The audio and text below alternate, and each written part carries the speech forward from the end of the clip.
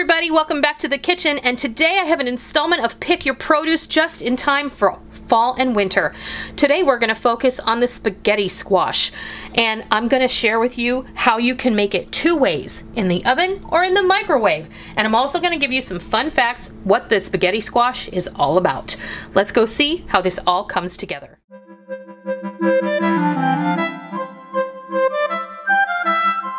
Because fall is here and spaghetti squash, while it is available all year long, it is typically considered a winter squash. It's been around like forever. It's very easy to cook. You might not know how to do it, and maybe you've been intimidated because, you know, cutting this thing in half can be kind of dangerous. So unless you have some good knife skills, you might avoid doing it. But I'm going to show you a little bit easier way to handle this, and it involves a good sharp knife, cutting board, and a piece of non-slip, right? You can get this. This is just like shelf liner, but it's like non-slip shelf liner. I know a lot of people want to cut it this way, but that's not how we're going to do it.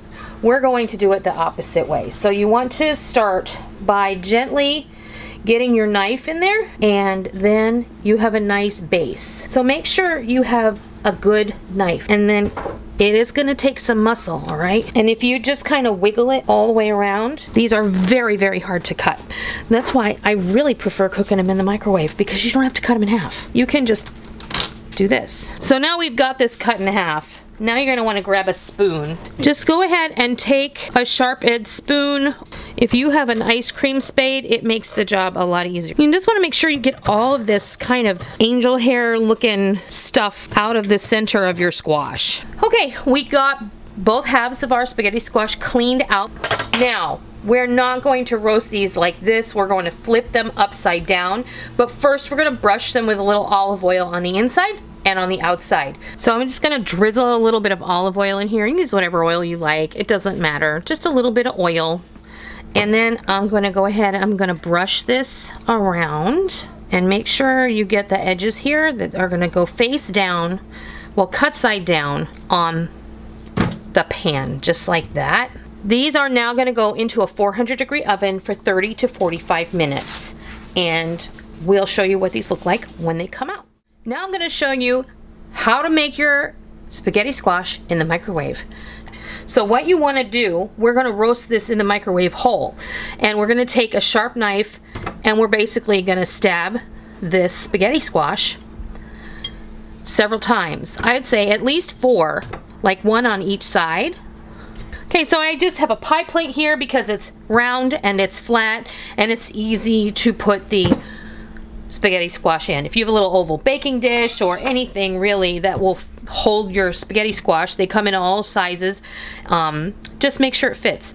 We're going to pop this in the microwave. We're going to run it on high for 10 to 15 minutes or until it's soft enough to cut in half. That's how easy it is to cook a spaghetti squash in the microwave. I'm going to go pop mine in. My microwave is 1200 watts and it might take 10 minutes, it might take 12, but I'll make sure I let you know how long it took mine. If your microwave is not that powerful, it may take longer. You just need to keep checking it. So I'll be back when these both are done and I'll show you the final results. Our spaghetti squash has finished cooking in the microwave. It was in there for approximately 12 minutes. So what I want to do, I just want to put it on a cutting board and it's going to be warm. So be careful if you don't have asbestos fingers like I do. Just be careful. You want to cut it in half, and there's your spaghetti squash all cooked and ready to go. Now the only thing that you're going to want to do here, because we cooked this one whole, is you're going to want to remove center with all the seeds in it. They're called spaghetti squash because when you take a fork to them, they look like spaghetti noodles. So if you do this, I see, and it comes from along the side, and you have a lovely alternative to high carb pasta.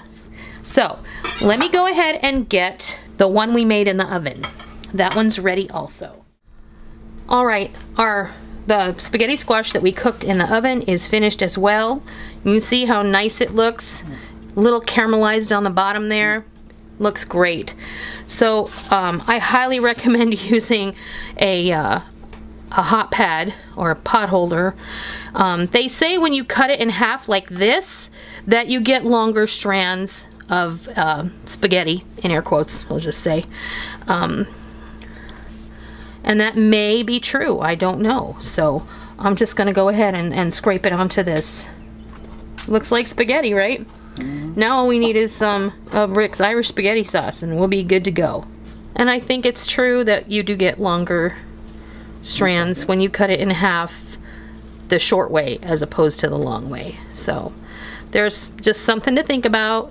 If you've never eaten spaghetti squash or have never been brave enough to eat spaghetti squash, I love it. I like it just baked and then with butter, salt, and pepper. It's really great. You can turn this into pasta con pepe con parma, where you put butter and black pepper and Parmesan cheese on it. It's delicious. You can really substitute the spaghetti for spaghetti squash in any of your recipes, like for spaghetti pie or any kind of noodle bake, and I think that you're going to really be surprised at how delicious it is. So, Cincinnati squash. Cincinnati squash. There you go. You put chili on top of it, right? There's two ways that you can make delicious spaghetti squash. Really easy. You make it in the oven. It takes about 45 minutes. You can make it in the microwave. It takes about 12, depending on your microwave. But either way, you get the job done. And I have some fun facts about spaghetti squash I wanted to share with you just real quick. Now, spaghetti squash botanically is classified as a cucurbit pepo. It is a unique winter variety that is a member of the cucurbitaceae family, along with pumpkin, zucchini, and gourds.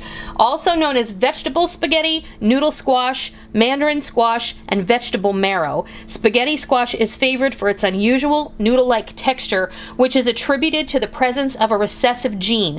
First recorded in China in the early 1800s, spaghetti squash has become popular around the world as a healthy low-carb alternative. It is used in a variety of culinary applications and has a mild taste that will absorb any accompanying flavors. Spaghetti squash it contains vitamin A, folate, folic acid, beta-carotene, and potassium, and is also an excellent source of fiber. It is best suited for cooked applications such as roasting, steaming, and baking. The rind is very hard and tough, so the squash can be cooked whole or sliced in half for faster cooking. And once cooked, the flesh can be shredded with a fork to make the stringy noodles that the squash is known for. I just thought that this information was interesting, and I thought that you might enjoy learning about it. Spaghetti squash was first discovered in China and was a popular vegetable in the countryside of northern Manchuria, China in the 1920s. Images of the Manchuria area have been found that depict a woman with her child cutting spirals of spaghetti squash using a rod on a sawhorse. This flesh was commonly collected from the squashes in this fashion and then hung up and left to dry out in the sunshine. The dried squash provided a nutritious food source that would last during the winter months. In 1934, the Sakata Seed Company in Japan developed an improved variety and was the first to market the spaghetti squash under the Soman Nankin commercial, also known as the Burpee Company. Brought the squash to North America in 1936 and sold seeds in their catalog under the name vegetable spaghetti. The squash was not immediately popular, and it took several years to gain notoriety, especially during World War II, when it was used as a substitute for pasta at a time when processed foods were harder to obtain.